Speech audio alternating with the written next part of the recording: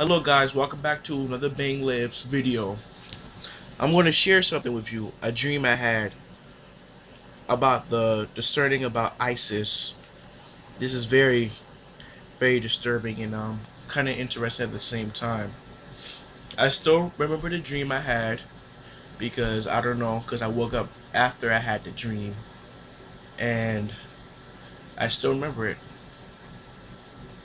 It's about, about the ISIS, how they are going to schools and trying to kill kids because that's all part of their plan about like 9/11. Are they gonna do something on 9/11?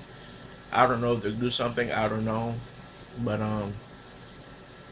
yeah, I actually prayed about this, about those kids. Like asked the Lord, can He please watch over those kids? It's just a really strong prayer. I feel so like sad about it, about those kids gonna, maybe they're gonna die from ISIS. I don't know. I hope they don't. I hope they don't. Those are God's children, And I'm gonna stop at the gym, okay? All right. So I was at school, big building. I went downstairs, down the steps, and I went to the door, and I had asked the officer about the ISIS thing, about can you please protect the school because ISIS, like a group of them, might come to the school and start shooting up the place.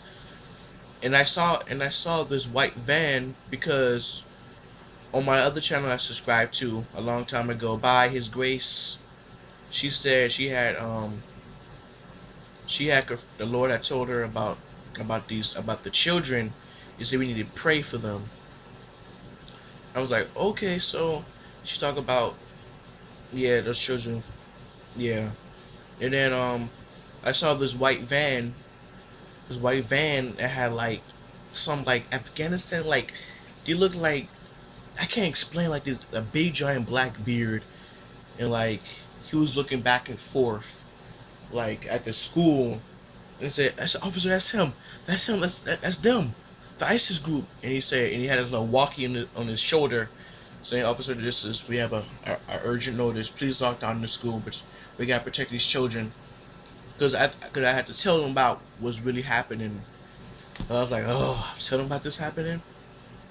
And so I told them what's happening, and that's when I got very scared. Like I just ran out the school. I said I can't handle it. I ran so far, like I went over parking lots and ran just kept on straight.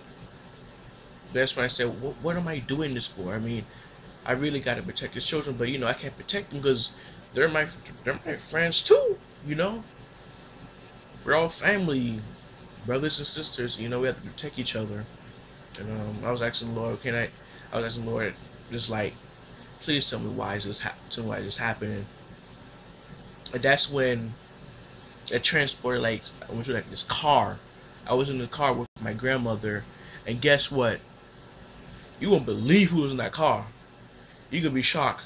It was the leader of ISIS. The leader of ISIS. IS. I was like, wait a second. Am I in the car with them? We were just traveling in the car. And then that's when we passed by the statue of. Oh no! Wait, no, wait. This is when we. He told me about the benefits of ISIS. He told me about the benefits of ISIS. I was like, okay. He told me about the chemistry, about killing, about Allah. I was like, oh, nobody want to hear this. It's just annoying. That's when I saw a statue of Jesus, like somebody had built in their yard, like out of like metal, like real like metal. They did some good details on them because they had like a wavy like hair and a beard. I was like, amen. I was like, amen. I said amen, realized like amen. He didn't do nothing. He was just like, yeah, still talking to my grandmother. I guess my grandmother doesn't know, but I already told her in the real, like, not in a dream, but like in real life, about this ISIS group, how they killing Christians and stuff. So we stopped in the yard at my grandma's house. I got up and got out the car, and I saw a lot of black folks in my yard. I was like, what is this? And he got the car. The leader had like a checking a checkboard, and it's like a pad with paper on it. I think checking people off, like who's going to kill. I guess because black folks down here, we have a lot of Christians, maybe a few Christians, but we got a lot of churches down here. A lot of churches. I mean, churches on the island, churches everywhere you go, you see a church. And that's when I went inside. I went inside my grandma's house. It was like a big giant church. All the chairs, a lot of more black folks just sitting down talking to each other. And I was sitting down. I was thinking to myself, what should I do? Then I was thinking about my sword. I went back outside again to see what he was doing, and I said, you know what? I said, hey, you can you hang my sword? Just can you hang my sword? I'm gonna show you the sword right now. Let me get it real quick.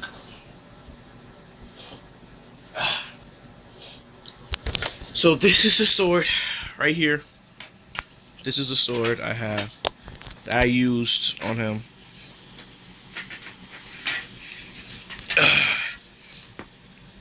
This is the sword I used.